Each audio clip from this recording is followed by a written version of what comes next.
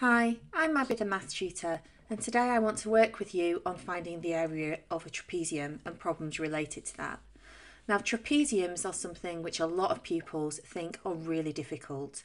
Maybe they've seen the formula, they've tried to memorise it, they think there's just so many letters and it just doesn't make sense to them. Well, today we're not going to use the formula. Instead, I want to relate it to the area of a rectangle.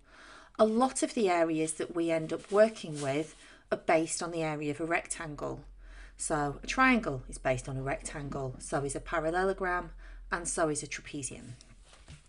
Now, if we imagine drawing a rectangle down from the top of this, the rectangle would be too small. So if we did a rectangle that was just 5 across and 4 down, that does not take up the whole area, it's far too small. Likewise, if I do a rectangle with the base of my trapezium, then that is going to be far too big. That does not match up to my area. So instead, what I do is I say, oh, how long is it across the middle? And if I can find that length across the middle and do a rectangle there, we can see that it matches up to make the perfect size.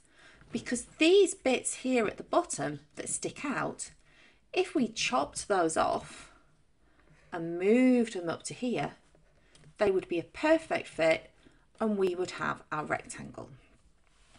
Sometimes we might find that length across the middle just by looking at it and intuitively knowing what distance is halfway between 5 and 11.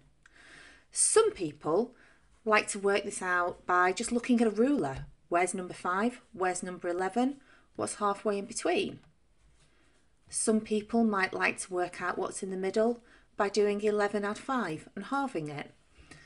So if I do it that way, 11 add 5 is 16, half of that is 8. So I want to find the area of a rectangle that is 8 across with a height of 4. So that means that my area is just going to be 8 times 4, which is 32 centimetres squared. Right, let me show you how this works with a couple more trapeziums. So here on the left, I have 3 and 11. Let's work out what goes across the middle. Well, halfway between 3 and 11 is going to be 7 centimetres. You can work that out, again, looking at a ruler and seeing what's in the middle, or just 11 add 3 is 14, halve it to get 7. So we're finding that distance across the middle and then saying, I want to find a rectangle that is 7 centimetres across and 4 centimetres tall, because that would be the perfect size for me. So 7 times 4 equals 28 centimetres squared. And then here I've got 8 and 16. My distance across the middle, well, halfway between 8 and 16 is going to be 12. So we can do that looking at a ruler, 16 add 8 and halve it. Or you could go the gap from 8 to 16 is 8. So I'll just add on a 4 because that's halfway up. So my area equals 12 times 6, which is 72. Now you'll have noticed I am actually using the formula, but I haven't really mentioned it, because what I'm doing when I find that average length, I've actually said, look, we can do the top, add the bottom and halve it. That gives us the average length. Now the formula for area of a trapezium is actually half A add B times H. That's exactly what I've done. But when people look at this formula, they often go, well, what do you mean by A? What do you mean by B? What's going on with this?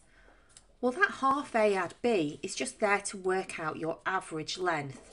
And if you get that in your head, then the formula becomes a lot easier to remember.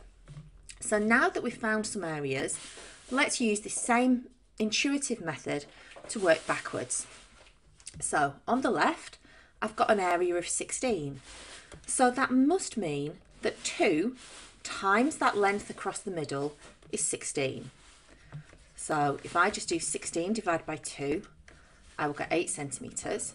And as soon as you see that 8 centimetres in the middle, you can go, oh, so from the top to the middle, I added 4 and got 8. So to get to the bottom, I'd better add another 4. So x will be 12 centimetres. And over at the right, we have the area is 35. So that must mean that this length across the middle times by 5 is 35. So I'll just quickly work out 35 divided by 5 equals 7 centimetres. So that means my length across the middle is 7 centimetres. Look at the gaps. I did 10, take 3 to get 7. So I'll just take another 3. 7 take 3 is 4. So y is going to be 4 centimetres. Of course, we've still got the formula, but if you understand why the formula works and where it came from, you're much more likely to have success with it and be able to remember it. I hope that was helpful. Please like and subscribe.